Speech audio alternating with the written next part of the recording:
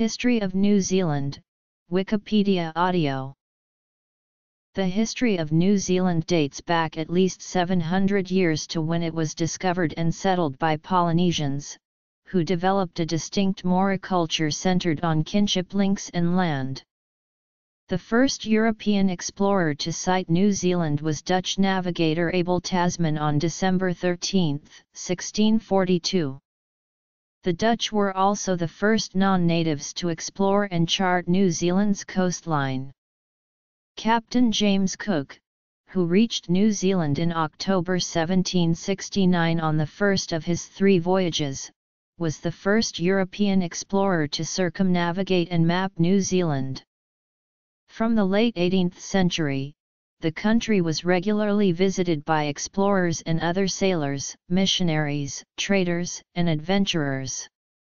In 1840 the Treaty of Waitangi was signed between the British Crown and various Maori chiefs, bringing New Zealand into the British Empire and giving Maori the same rights as British subjects. There was extensive British settlement throughout the rest of the century and into the early part of the next century. War and the imposition of a European economic and legal system led to most of New Zealand's land passing from Maori to P'kej ownership, and most Maori subsequently became impoverished. From the 1890s the New Zealand Parliament enacted a number of progressive initiatives, including women's suffrage and old age pensions. The country remained an enthusiastic member of the British Empire, and 110,000 men fought in World War I. After the war New Zealand signed the Treaty of Versailles, joined the League of Nations, and pursued an independent foreign policy, while its defence was still controlled by Britain. When World War II broke out in 1939, New Zealanders contributed to the defence of the British Empire. The country contributed some 120,000 troops. From the 1930s the economy was highly regulated and an extensive welfare state was developed. Meanwhile, Maori culture underwent a renaissance, and from the 1950s Maori began moving to the cities in large numbers. This led to the development of a Maori protest movement which in turn led to greater recognition of the Treaty of Waitangi in the late 20th century. Maori arrival and settlement. The country's economy suffered in the aftermath of the 1973 global energy crisis, the loss of New Zealand's biggest export market upon Britain's entry to the European Economic Community, and rampant inflation. In 1984, the fourth Labour government was elected amid a constitutional and economic crisis. The interventionist policies of the Third National Government were replaced by Rogernomics, a commitment to a free market economy. Foreign policy after 1980 became more independent, especially in pushing for a nuclear-free zone. Subsequent governments have generally maintained these policies, although tempering the free market ethos somewhat. New Zealand was originally settled by Polynesians from eastern Polynesia. Genetic and archaeological evidence suggests that humans emigrated from Taiwan to Melanesia and then traveled east through to the Society Islands. After a pause of 70 to 265 years, a new wave of exploration led to the discovery and settlement of New Zealand. The most current reliable evidence strongly indicates that initial settlement of New Zealand occurred around 1280 CE. Previous dating of some Kauri bones at 5150 CE has now been shown to have been unreliable. New samples of bone match the 1280 CE date of the earliest archaeological sites and the beginning of sustained, anthropogenic deforestation. The descendants of these settlers became known as the Maori, forming a distinct culture of their own. The separate settlement of the tiny Chatham Islands in the east of New Zealand about 1500 CE produced the Moriori, linguistic evidence indicates that the Moriori were mainland Maori who ventured eastward. The original settlers quickly exploited the abundant large game in New Zealand, such as moa, which were large flightless ratites pushed to extinction by about 1,500. As moa and other large game became scarce or extinct, Maori culture underwent major change, with regional differences. In areas where it was possible to grow taro and camara, horticulture became more important. This was not possible in the south of the South Island, but wild plants such as fernroot were often available and cabbage trees were harvested and cultivated for food. Warfare also increased in importance, reflecting increased competition for land and other resources. In this period, fortified PA with macron became more common, although there is debate about the actual frequency of warfare. As elsewhere in the Pacific, cannibalism was part of warfare. Leadership was based on a system of chieftainship, which was often but not always hereditary, although chiefs needed to demonstrate leadership abilities to avoid being superseded by more dynamic individuals. The most important units of pre-European Maori society were the whole na or extended family, and the hap or group of whole na. After these came the iwi or tribe, consisting of groups of hap. Related hap would often trade goods and cooperate on major projects, but conflict between hap was also relatively common. Traditional Maori society preserved history orally through narratives, songs, and chants. Skilled experts could recite the tribal genealogies back for hundreds of years. Arts included waikairo, song composition in multiple genres, dance forms including haka, as well as weaving, highly developed wood carving, and ta with macron moko. New Zealand has no native land mammals, so birds, fish, and sea mammals were important sources of protein. Maori cultivated food plants which they had brought with them from Polynesia, including sweet potatoes, taro, gourds, and yams. They also cultivated the cabbage tree, a plant endemic to New Zealand, and exploited wild foods such as fernroot, which provided a starchy paste. The first Europeans known to reach New Zealand were the crew of Dutch explorer Abel Tasman, who arrived in his ships Heemskerk and Zien. Tasman anchored at the northern end of the South Island in Golden Bay in December 1642 and sailed northward to Tonga following an attack by local Maori. Tasman sketched sections of the two main islands' west coasts. Tasman called them Statenland, after the States General of the Netherlands, and that name appeared on his first maps of the country. In 1645 Dutch cartographers changed the name to Nova Zealandia in Latin, from New Zealand, after the Dutch province of Zeeland. It was subsequently anglicised as New Zealand by British naval captain James Cook of Humbark Endeavour, who visited the islands more than 100 years after Tasman during 1769–1770. Cook returned to New Zealand on both of his subsequent voyages. Various claims have been made that New Zealand was reached by other non-Polynesian voyagers before Tasman, but these are not widely accepted. Peter Trickett, for example, argues in Beyond Capricorn that the Portuguese explorer Cristóvão de Mendonça reached New Zealand in the 1520s, and the Tamil bell discovered by missionary William Colenso has given rise to a number of theories, but historians generally believe the bell is not in itself proof of early Tamil contact with New Zealand. From the 1790s, the waters around New Zealand were visited by British, French, and American whaling, sealing and trading ships. Their crews traded European goods, including guns and metal tools, for Maori food, water, wood, flax, and sex. Maori were reputed to be enthusiastic and canny traders, even though the levels of technology, institutions, and property rights differed greatly from the standards in European societies.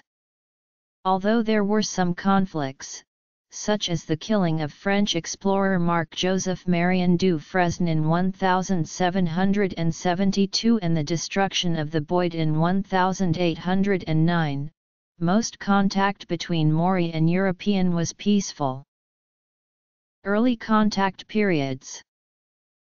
European settlement increased through the early decades of the 19th century, with numerous trading stations established, especially in the North Island. Christianity was introduced to New Zealand in 1814 by Samuel Marsden, who travelled to the Bay of Islands where he founded a mission station on behalf of the Church of England's Church Missionary Society. By 1840 over 20 stations had been established. From missionaries, the Maori learnt not just about Christianity but also about European farming practices and trades, and how to read and write. Beginning in 1820, linguist Samuel Lee worked with Maori chief Hongi Hika to transcribe the Maori language into written form.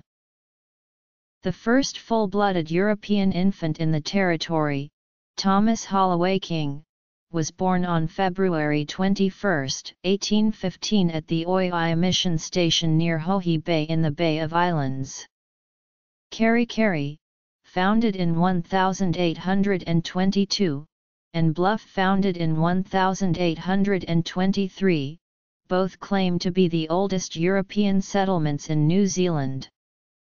Many European settlers bought land from Maori, but misunderstanding and different concepts of land ownership led to conflict and bitterness. In 1839, the New Zealand Company announced plans to buy large tracts of land and establish colonies in New Zealand.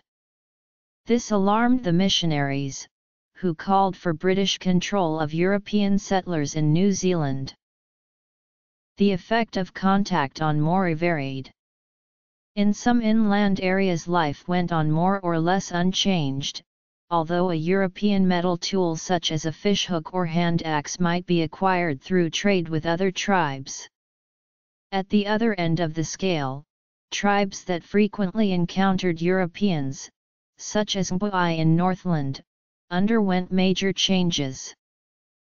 Pre-European Maori had no distance weapons except for tau, and the introduction of the musket had an enormous impact on Maori warfare.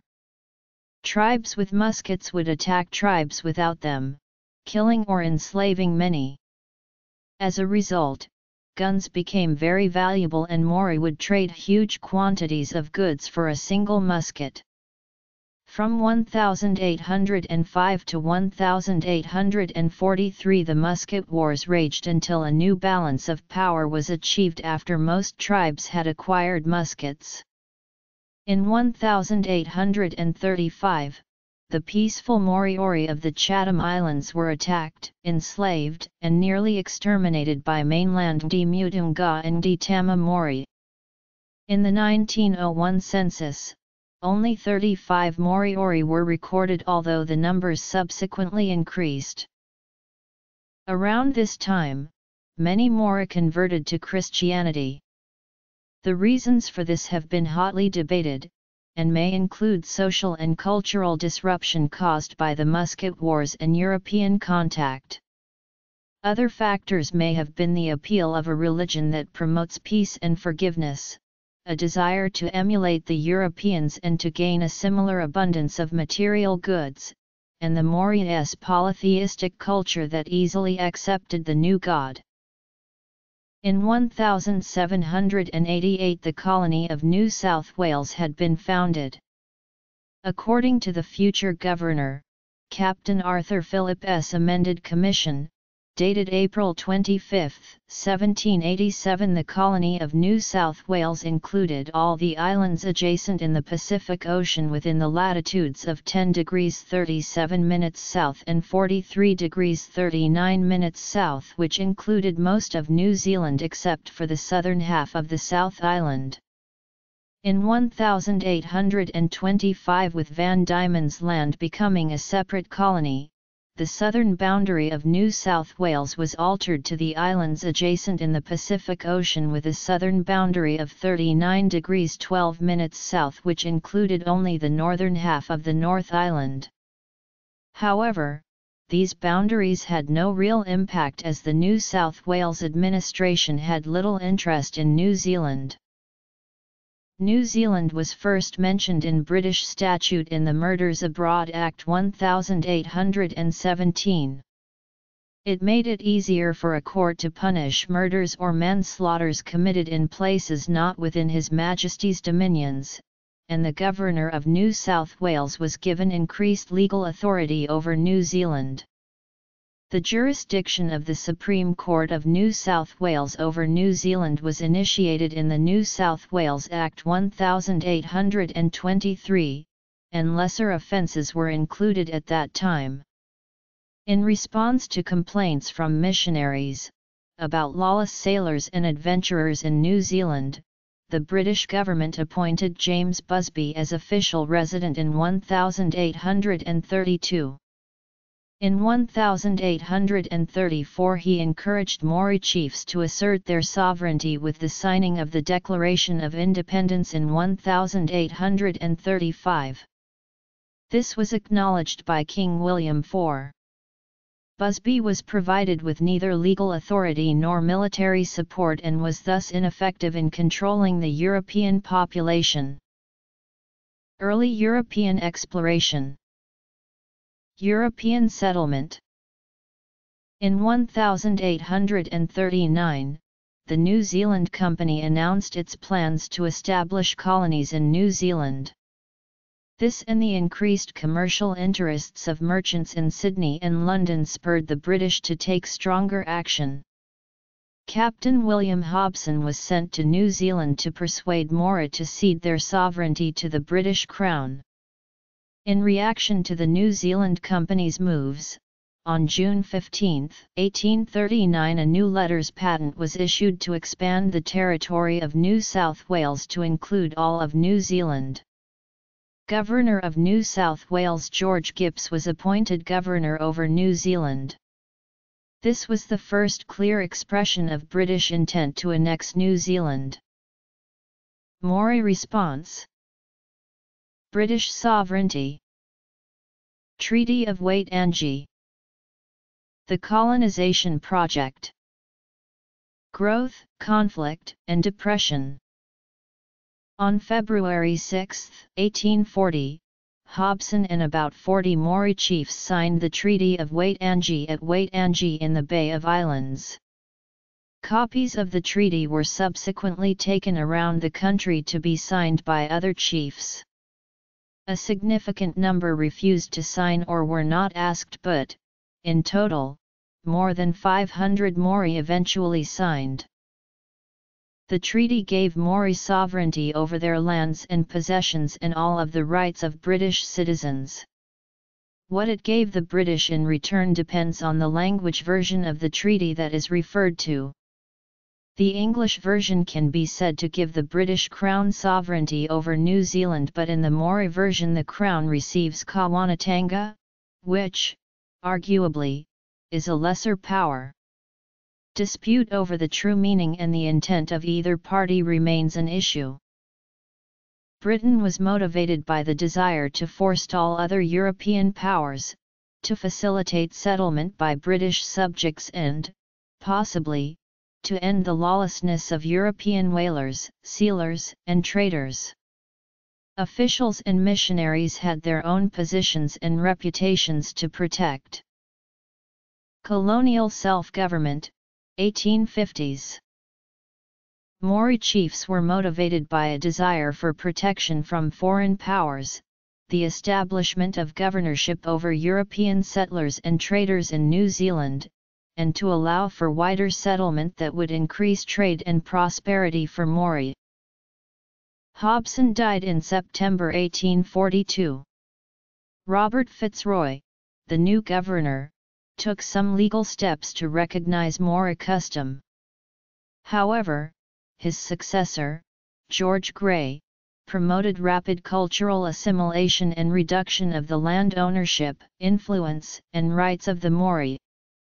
The practical effect of the treaty was, in the beginning, only gradually felt, especially in predominantly Maori regions.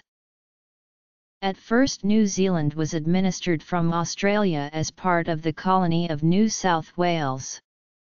On July 1, 1841, New Zealand became a colony in its own right. British writer Edward Gibbon Wakefield exerted a far-reaching influence. His plans for systematic British colonization focused on a free labor system, in contrast to the slavery in the United States and the convict labor in Australia. Inspired by evangelical Christianity and abolitionism, Wakefield's essays condemned both slavery and indentured and convict labor as immoral, unjust, and inefficient. Instead, he proposed a government-sponsored system in which the price of farmland was set at a high enough level to prevent urban workers from easily purchasing it and thus leaving the labor market. His colonization programs were over-elaborate and operated on a much smaller scale than he hoped for, but his ideas influenced law and culture, especially his vision for the colony as the embodiment of post-Enlightenment ideals, the notion of New Zealand as a model society, and the sense of fairness in employer-employee relations. Settlement continued under British plans, inspired by a vision of New Zealand as a new land of opportunity. The P'kay population grew explosively from fewer than 1,000 in 1831 to 500,000 by 1881. Some 400,000 settlers came from Britain, of whom 300,000 stayed permanently. Most were young people and 250,000 babies were born. The passage of 120,000 was paid by the colonial government. After 1880, immigration reduced, and growth was due chiefly to the excess of births over deaths. In 1846, the British Parliament drafted elaborate plans for a form of self-government for the 13,000 settlers in New Zealand. The new governor, George Grey, suspended the plans. He argued that the P'kay could not be trusted to pass laws that would protect the interests of the Maori majority. Already there had been treaty violations, and persuaded his political superiors to postpone its introduction for 5 years. When the British settlers petitioned for self-government, the British Parliament passed the New Zealand Constitution Act 1852, setting up a central government with an elected General Assembly and 6 provincial governments. The General Assembly did not meet until May 24, 1854, 16 months after the Constitution Act had come into force. Provinces were reorganized in 1846 and in 1853, when they acquired their own legislatures, and then abolished with effect in 1877. The settlers soon won the right to responsible government. But the governor, and through him the colonial office in London, retained control of native policy until the mid-1860s. Farming and mining. The Maori tribes at first sold the land to the settlers, but the government voided the sales in 1840. Now only the government was allowed to purchase land from Maori, who received cash. The government bought practically all the useful land, then resold it to the New Zealand Company, which promoted immigration, or leased it for sheep runs. The company resold the best tracts to British settlers, its profits were used to pay the travel of the immigrants from Britain. Because of the vast distances involved, the first settlers were self-sufficient farmers. By the 1840s, however, large-scale sheep stations were exporting large quantities of wool to the textile mills of England. Most of the early settlers were brought over by a program operated by the New Zealand Company and were located in the central region on either side of Cook Strait, and at Wellington, Wanganui, New Plymouth, and Nelson. These settlements had access to some of the richest plains in the country, and after refrigerated ships appeared in 1882, they developed into closely settled regions of small-scale farming. Outside these compact settlements were the sheep runs. Pioneer pastoralists, often men with experience as squatters in Australia, leased lands from the government at the annual rate of £5 plus £1 for each 1,000 sheep above the first 5,000. The leases were renewed automatically, which gave the wealthy pastoralists a strong landed interest and made them a powerful political force. In all, between 1856 and 1876, 8.1 million acres were sold for £7.6 million, and 2.2 million acres were given free to soldiers, sailors and settlers. With an economy based on agriculture, the landscape was transformed from forest to farmland. Women. Gold discoveries in Otago and Westland caused a worldwide gold rush that more than doubled the population in a short period, from 71,000 in 1859 to 164,000 in 1863. The value of trade increased fivefold from £2 million to £10 million. As the gold boom ended, Premier Julius Vogel borrowed money from British investors and launched in 1870 an ambitious program of public works and infrastructure investment, together with a policy of assisted immigration. Successive governments expanded the program with offices across Britain that enticed settlers and gave them and their families one-way tickets.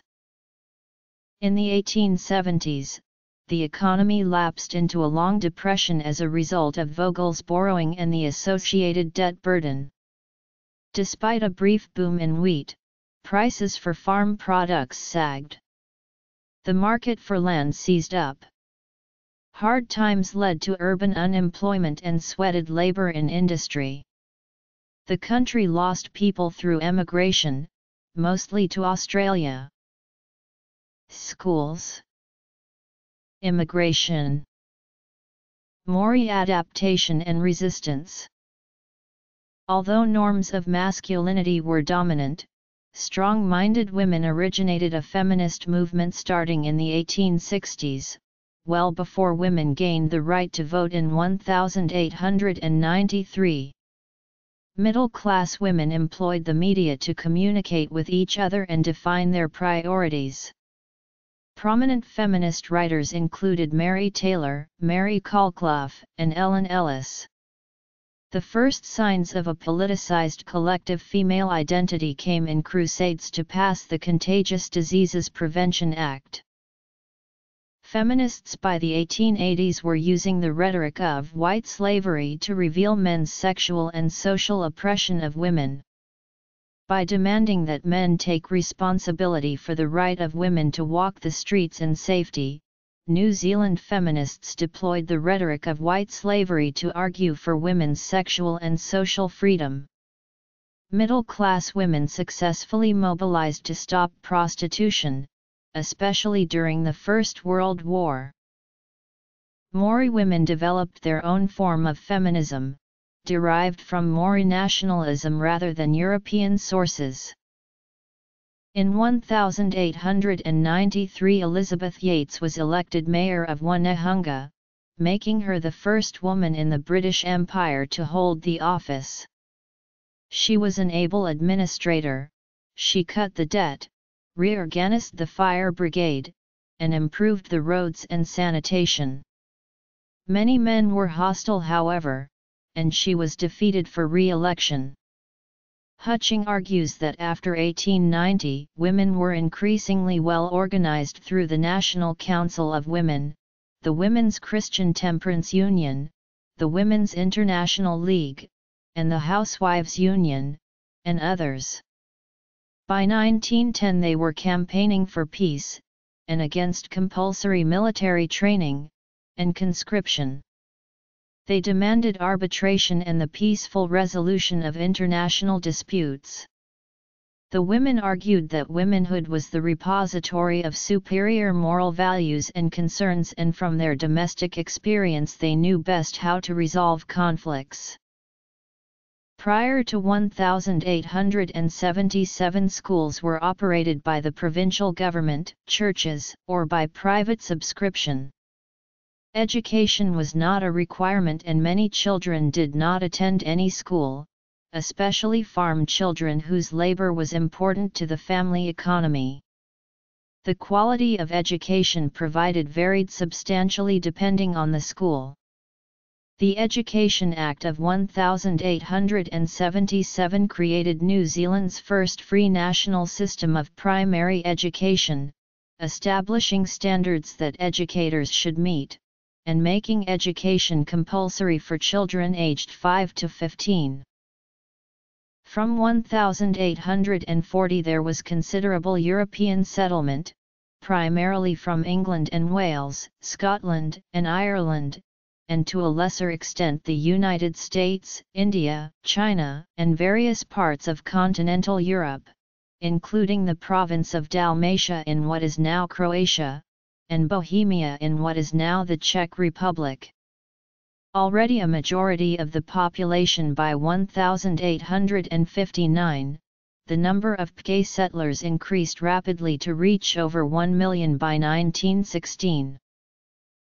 In the 1870s and 1880s, several thousand Chinese men, mostly from Guangdong, migrated to New Zealand to work on the South Island goldfields. Although the first Chinese migrants had been invited by the Otago provincial government, they quickly became the target of hostility from white settlers and laws were enacted specifically to discourage them from coming to New Zealand. Maori had welcomed PK for the trading opportunities and guns they brought. However, it soon became clear that they had underestimated the number of settlers that would arrive in their lands. Iwi, whose land was the base of the main settlements, quickly lost much of their land and autonomy through government acts. Others prospered until about 1860. The city of Auckland bought most of its food from Maori who grew and sold it themselves. Many Iwi owned flour mills, ships, and other items of European technology. Some exported food to Australia for a brief period during the 1850s gold rush. Although race relations were generally peaceful in this period, there were conflicts over who had ultimate power in particular areas, the governor or the Maori chiefs. One such conflict was the Northern or Flagstaff War of the 1840s, during which Kororareka was sacked. As the PK population grew, pressure grew on Maori to sell more land.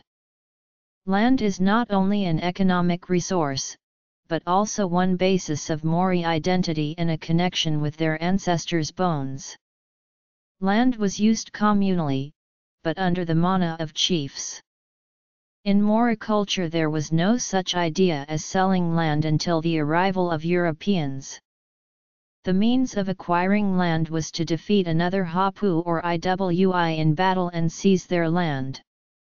Te Raparaha seized the land of many Lower North Island and Upper South Island Iwi during the Musket Wars. Land was usually not given up without discussion and consultation.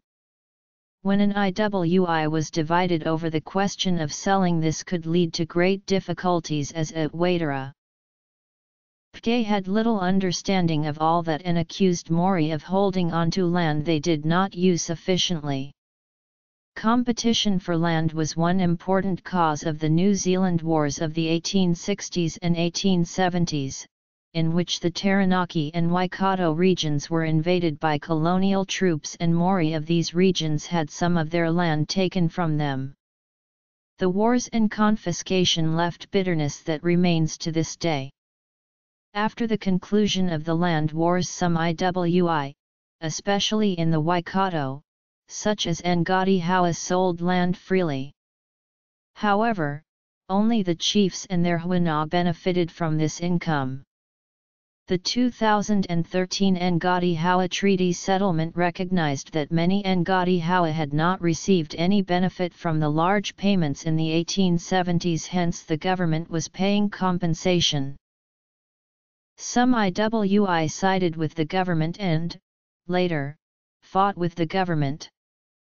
They were motivated partly by the thought that an alliance with the government would benefit them, and partly by old feuds with the iwi they fought against. One result of their cooperation strategy was the establishment of the 4 Maori electorates in the House of Representatives, in 1867. After the wars, some Maori began a strategy of passive resistance, most famously at Parihaka in Taranaki. Most, such as Ngapuhi and Arawa, continued cooperating with Pke. For example, tourism ventures were established by Te Arawa around Rotorua. Resisting and cooperating iwi both found that Pke's desire for land remained. In the last decades of the century, most iwi lost substantial amounts of land through the activities of the Native Land Court. This was set up to give more land European-style titles and to establish exactly who owned it. Due to its Eurocentric rules, the high fees, its location remote from the lands in question, and unfair practices by some Pke land agents, its main effect was to allow Maori to sell their land without restraint from other tribal members. The combination of war, confiscations, disease, assimilation, and intermarriage, land loss leading to poor housing and alcohol abuse, and general disillusionment, caused a fall in the Maori population from around 86,000 in 1769 to around 70,000 in 1840 and around 48,000 by 1874, hitting a low point of 42,000 in 1896. Subsequently, their numbers began to recover. While the North Island was convulsed by the land wars, the South Island, with its lower Maori population, was generally peaceful. In 1861 gold was discovered at Gabriel's Gully in central Otago, sparking a gold rush. Dunedin became the wealthiest city in the country, and many in the South Island resented financing the North Island's wars. In 1865 Parliament defeated a proposal to make the South Island independent by 17-31. The South Island contained most of the Pke population until around 1911, when the North Island again took the lead and has supported an ever greater majority of the country's total population through the 20th century and into the 21st. Scottish immigrants dominated the South Island and evolved ways to bridge the old homeland and the new. Many local Caledonian societies were formed. They organised sports teams to entice the young and preserved an idealised Scottish national myth for the elderly. They gave Scots a path to assimilation and cultural integration as Scottish New Zealanders. The pre-war era saw the advent of party politics, with the establishment of the Liberal government. The landed gentry and aristocracy ruled Britain at this time. New Zealand never had an aristocracy, but it did have wealthy landowners who largely controlled politics before 1891. The Liberal Party set out to change that by a policy it called populism. Richard Seddon had proclaimed the goal as early as 1884, it is the rich and the poor, it is the wealthy and the landowners against the middle and labouring classes. That, sir, shows the real political position of New Zealand. The Liberal strategy was to create a large class of small land-owning farmers who supported Liberal ideals. To obtain land for farmers, the Liberal government from 1891 to 1911 purchased 3.1 million acres of Moora land. The government also purchased 1.3 million acres from large estate holders for subdivision and closer settlement by small farmers. The Advances to Settlers Act of 1894 provided low-interest mortgages, while the Agriculture Department disseminated information on the best farming methods. The 1909 Native Land Act allowed the Moora to sell land to private buyers. Maori still owned 5 million acres by 1920, they leased 3 million acres and used 1 million acres for themselves. The Liberals proclaimed success in forging an egalitarian, anti-monopoly land policy. The policy built up support for the Liberal Party in rural North Island electorates. By 1903 the Liberals were so dominant that there was no longer an organised opposition in Parliament. The Liberal government laid the foundations of the later comprehensive welfare state, introducing old age pensions, maximum hour regulations, pioneering minimum wage laws, and developing a system for settling industrial disputes, which was accepted by both employers and trade unions. In 1893 it extended voting rights to women, making New Zealand the first country in the world to enact universal female suffrage. New Zealand gained international attention for its reforms, especially how the state regulated labour relations. The impact was especially strong on the reform movement in the United States. Coleman argues that the Liberals in 1891 lacked a clear-cut ideology to guide them. Instead they approached the nation's problems pragmatically, keeping in mind the constraints imposed by democratic public opinion. To deal with the issue of land distribution, they worked out innovative solutions to access, tenure, and a graduated tax on unimproved values. During the 1880s, New Zealand's economy grew from one based on wool and local trade to the export of wool, cheese, butter, and frozen beef and mutton to Britain. The change was enabled by the invention of refrigerated steamships in 1882 and a result of the large market demands overseas. In order to increase production, alongside a more intensive use of factor inputs, a transformation of production techniques was necessary. The required capital came mainly from outside of New Zealand. Refrigerated shipping remained the basis of New Zealand's economy until the 1970s. New Zealand's highly productive agriculture gave it probably the world's highest standard of living, with fewer at the rich and poor ends of the scale. During this era the banking system was weak and there was little foreign investment, so businessmen had to build up their own capital.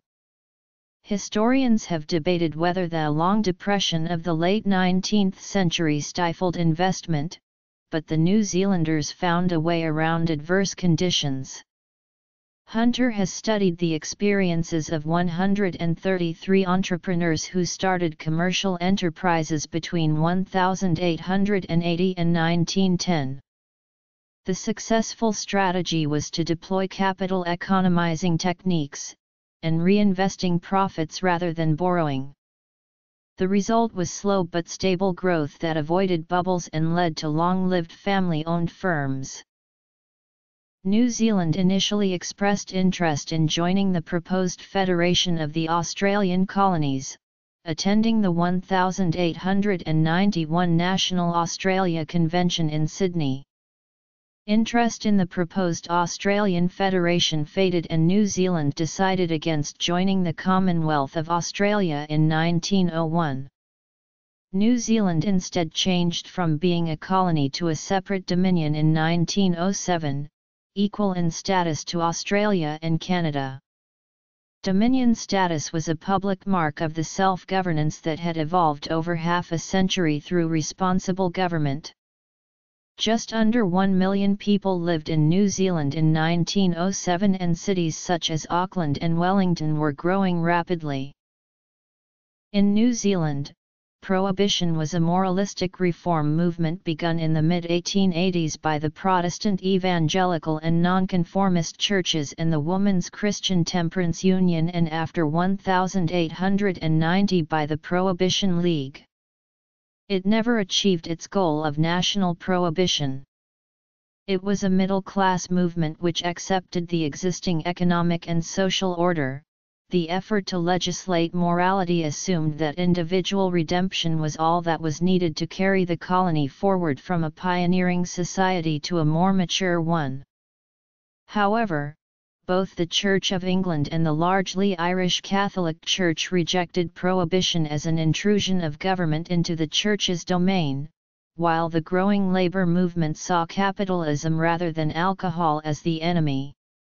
Reformers hoped that the women's vote, in which New Zealand was a pioneer, would swing the balance, but the women were not as well organised as in other countries.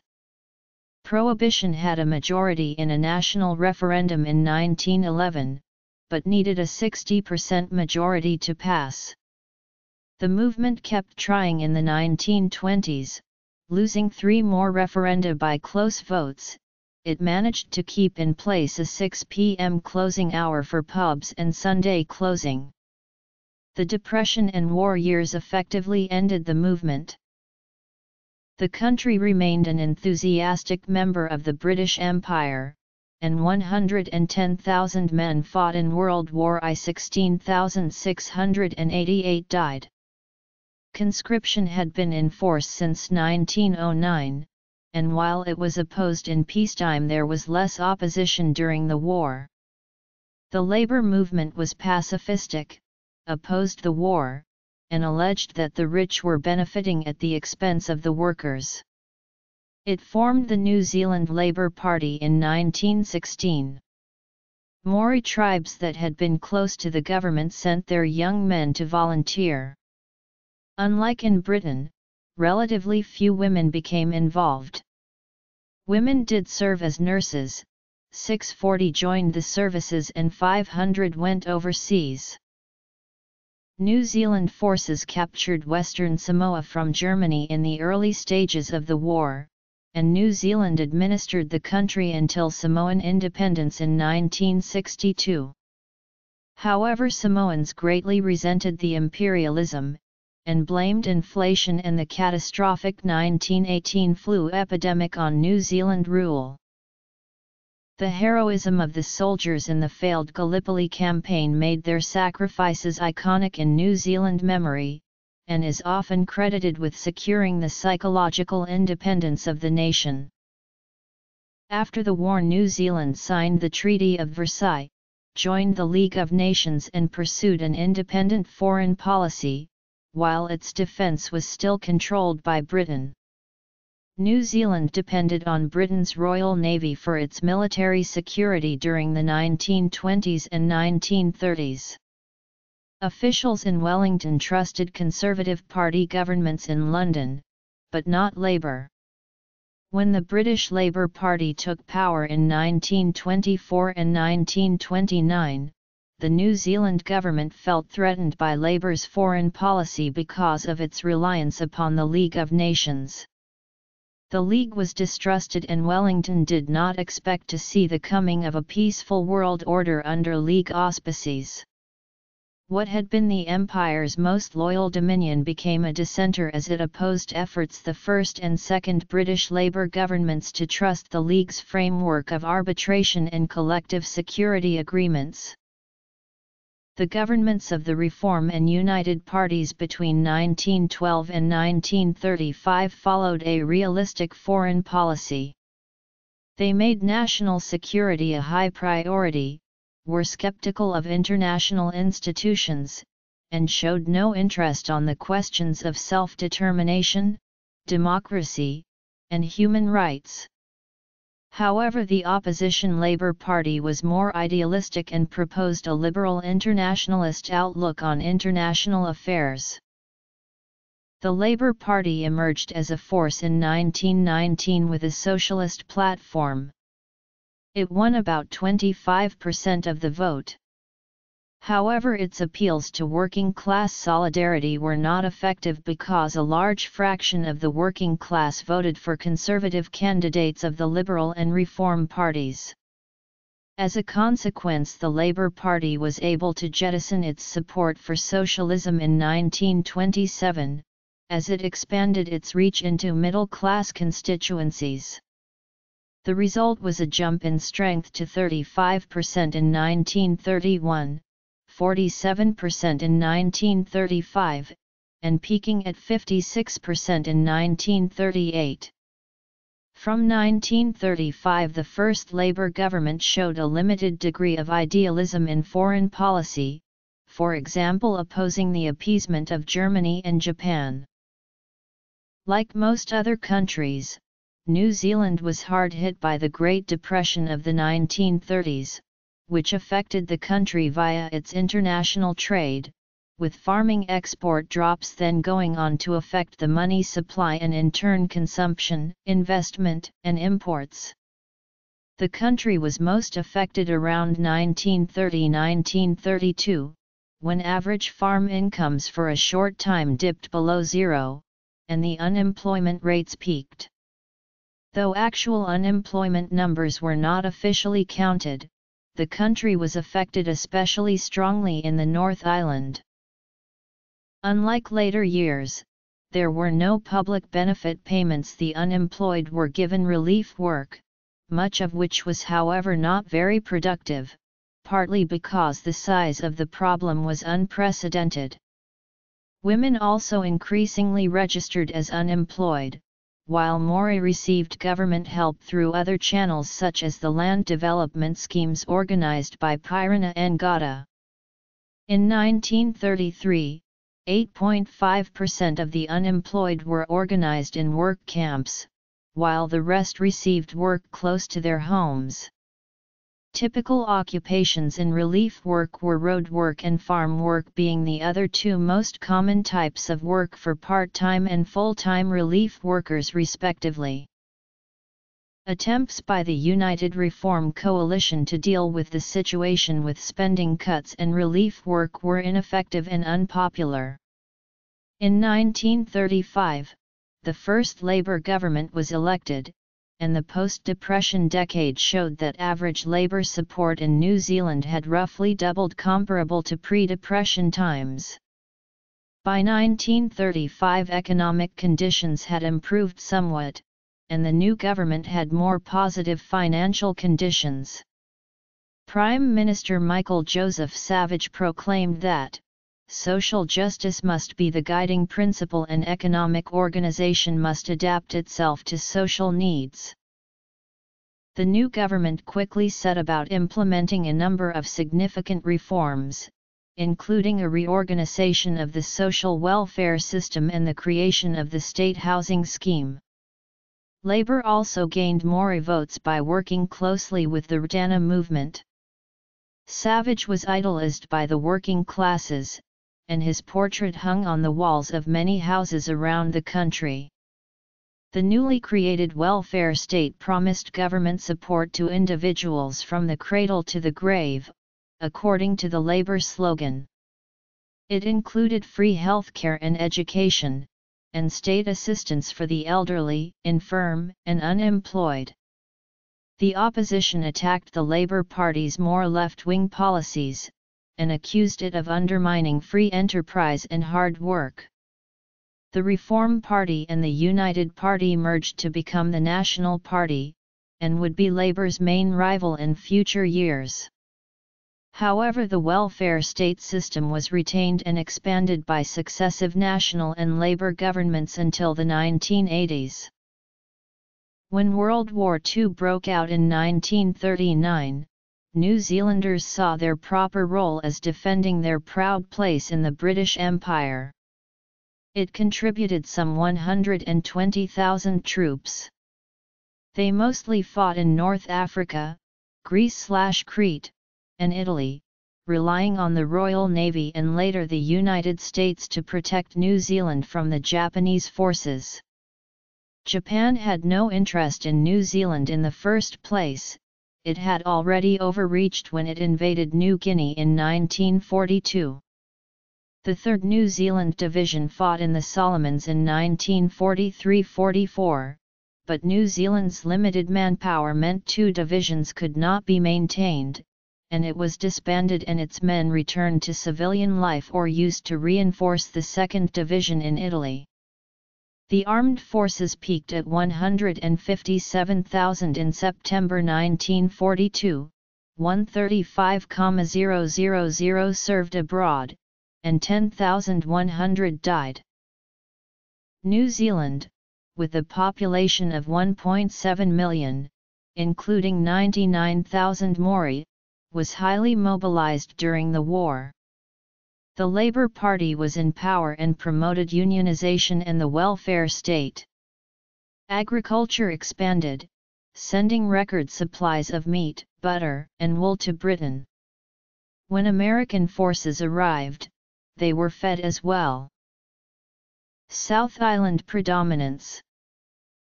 The nation spent £574 million on the war, of which 43% came from taxes, 41% from loans and 16% from American Lend-Lease. It was an era of prosperity as the national income soared from £158 million in 1937 to £292 million in 1944. Rationing and price controls kept inflation to only 14% during 1939–45. Over £50 million was spent on defence works and military accommodation and hospitals, including 292 mi of roads. Montgomery shows that the war dramatically increased the roles of women, especially married women, in the labour force. Most of them took traditional female jobs. Some replaced men, but the changes here were temporary and reversed in 1945. After the war, women left traditional male occupations and many women gave up paid employment to return home. There was no radical change in gender roles, but the war intensified occupational trends underway since the 1920s.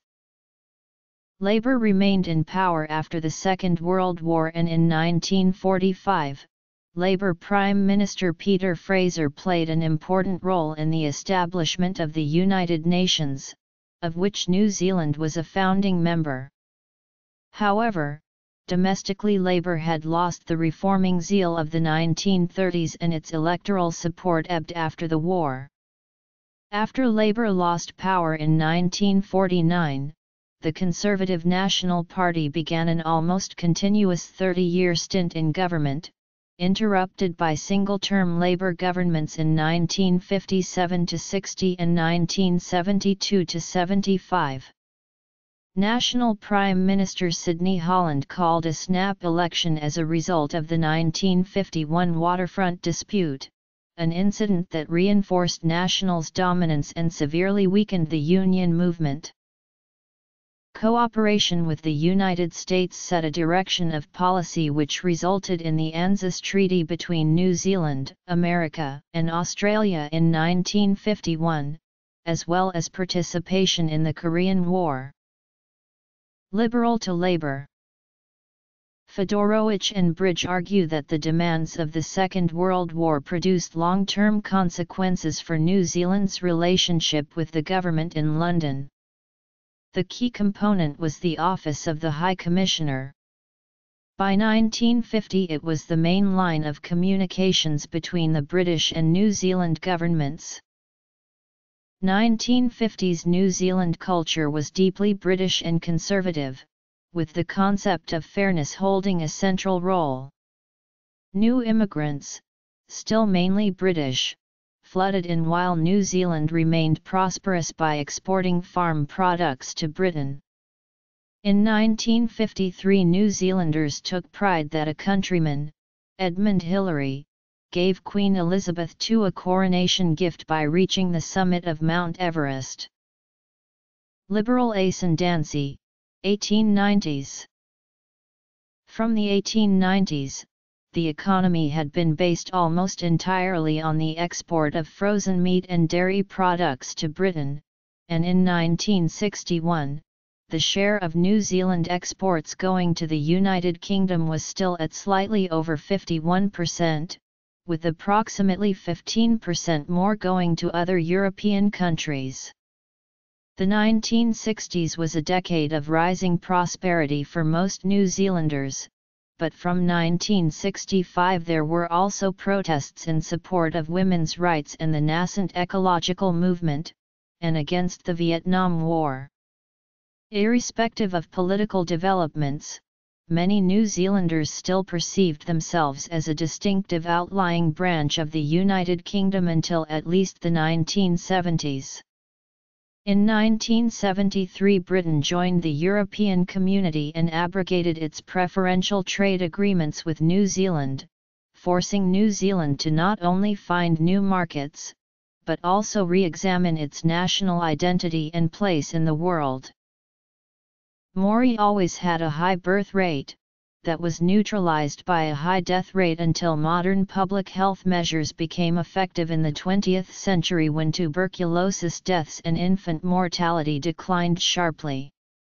Life expectancy grew from 49 years in 1926 to 60 years in 1961 and the total numbers grew rapidly. Many Maori served in the Second World War and learned how to cope in the modern urban world. Others moved from their rural homes to the cities to take up jobs vacated by PK servicemen. The shift to the cities was also caused by their strong birth rates in the early 20th century, with the existing rural farms in Maori ownership having increasing difficulty in providing enough jobs. Maori culture had meanwhile undergone a renaissance thanks in part to politician Pirina Ngata. By the 1980s 80% of the Maori population was urban, in contrast to only 20% before the Second World War. The migration led to better pay, higher standards of living and longer schooling, but also exposed problems of racism and discrimination.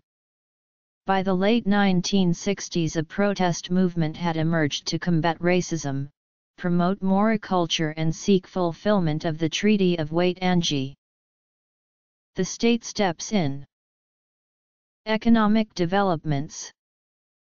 Urbanization proceeded rapidly across the land. In the late 1940s, town planners noted that the country was possibly the third most urbanized country in the world, with 2/3 of the population living in cities or towns. There was also increasing concern that this trend was badly managed, with it being noted that there was an ill-defined urban pattern that appears to have few of the truly desirable urban qualities and yet manifests no compensating rural characteristics.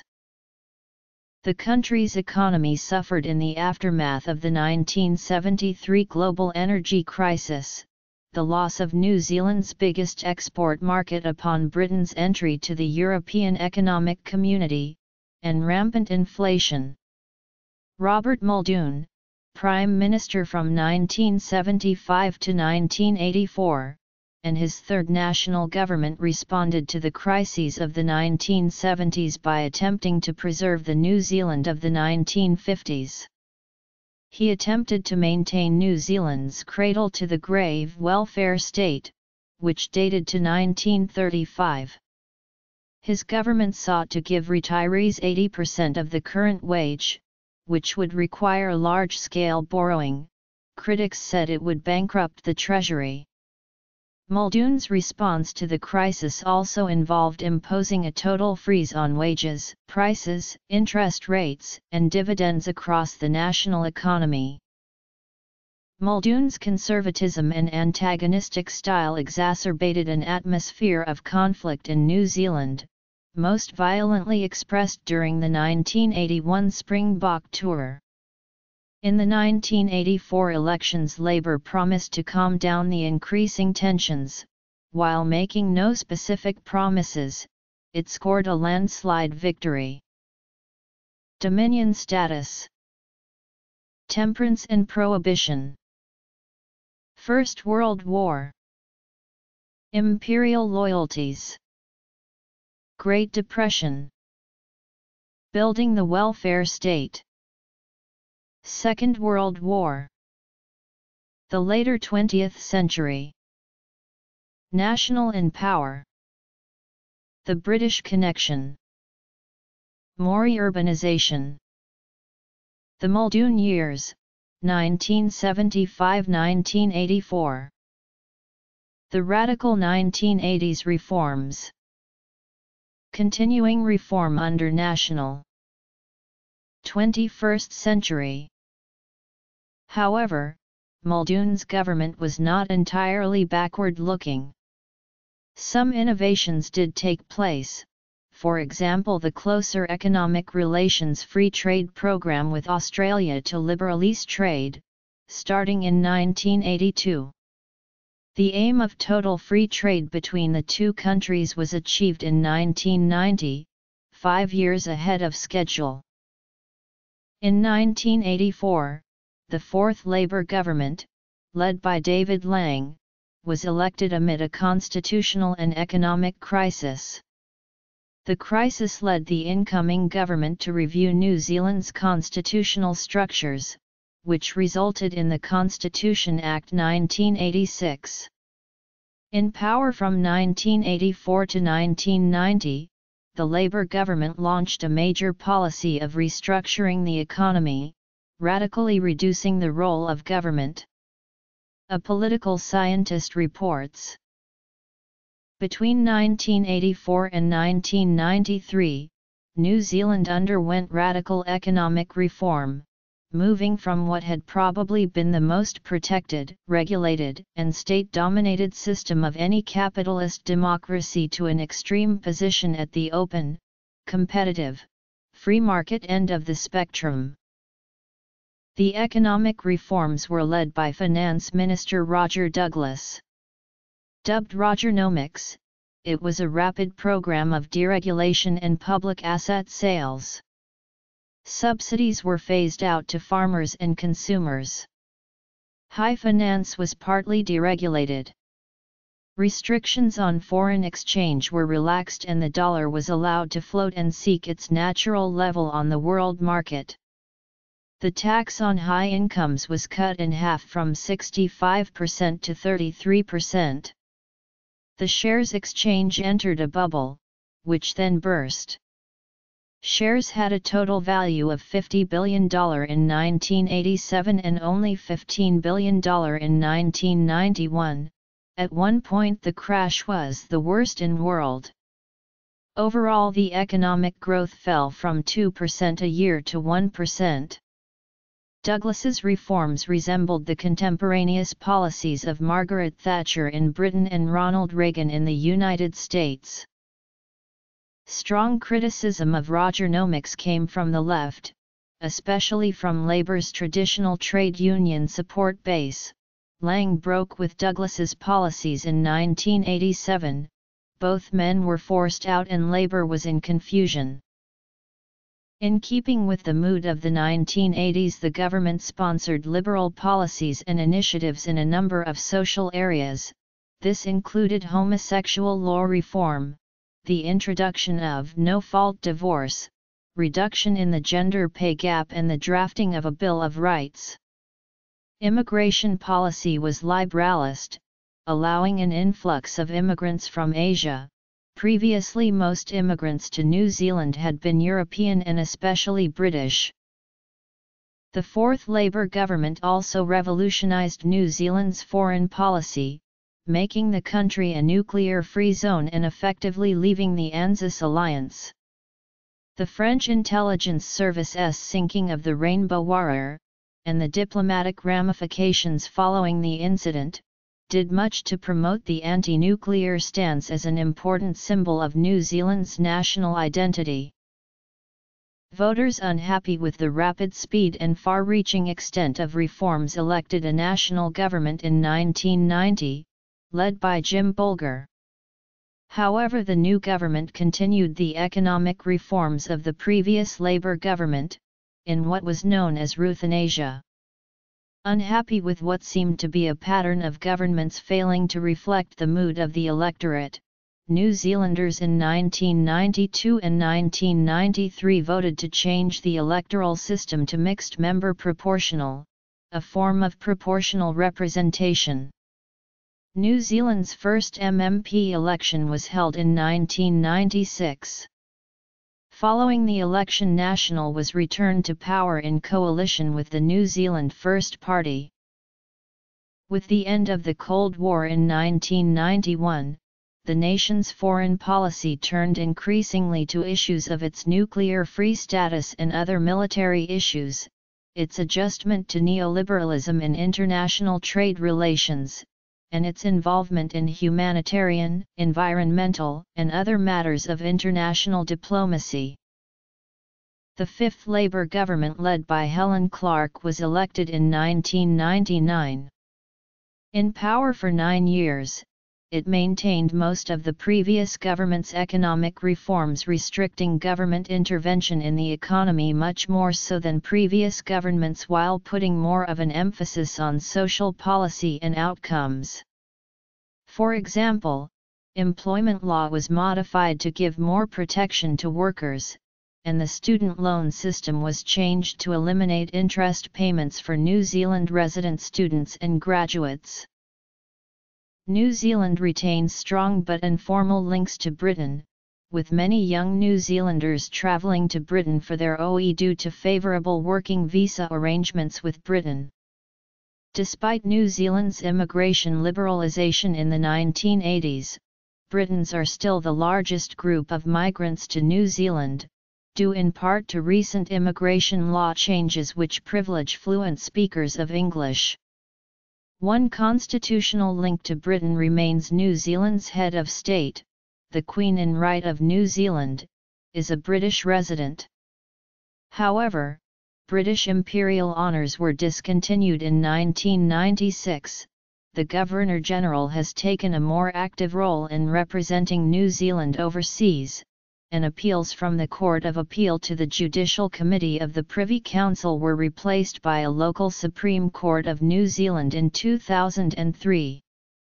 There is public debate about whether New Zealand should become a republic, and public sentiment is divided on the issue.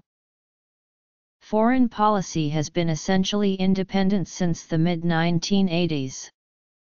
Under Prime Minister Clark, foreign policy reflected the priorities of liberal internationalism. She stressed the promotion of democracy and human rights, the strengthening of the role of the United Nations, the advancement of anti-militarism and disarmament, and the encouragement of free trade. She sent troops to the war in Afghanistan, but did not contribute combat troops to the Iraq War, although some medical and engineering units were sent. John Key led the National Party to victory in the November 2008. Key became Prime Minister of the Fifth National Government, which entered government at the beginning of the late 2000s recession. In February 2011, a major earthquake in Christchurch, the nation's second-largest city, significantly impacted the national economy, and the government formed the Canterbury Earthquake Recovery Authority in response. In foreign policy, Key announced the withdrawal of New Zealand Defence Force personnel from their deployment in the war in Afghanistan, signed the Wellington Declaration with the United States, and has pushed for more nations to join the Trans-Pacific Strategic Economic Partnership. Tourism and agriculture are now the major industries that contribute to New Zealand's economy. The traditional agricultural products of meat, dairy, and wool has been supplemented by other products such as fruit, wine and timber as the economy has diversified.